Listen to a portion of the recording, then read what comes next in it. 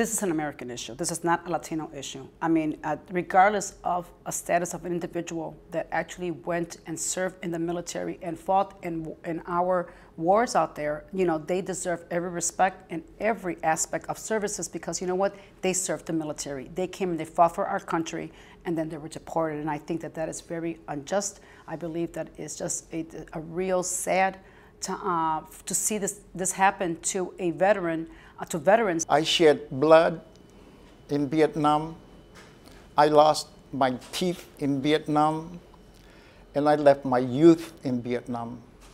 42 years later, in the state of Colorado, I was served with a removal notice from this country.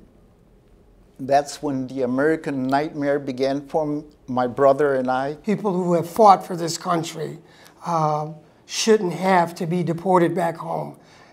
Some of them have even given the ultimate sacrifice, and their families are suffering from that ultimate sacrifice. No one should be put through that, let alone a man or woman who served this country.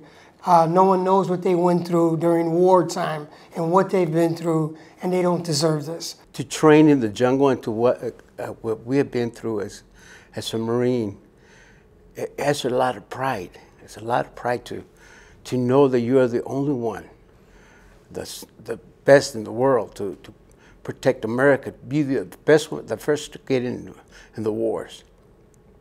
We hit the shores first as a Marine. We got to wake up. We cannot allow this to happen.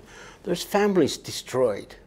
This is their home. As far as I'm concerned, they fought for this country, and we should leave them alone and help them. I urge Congress, this is the right thing to do.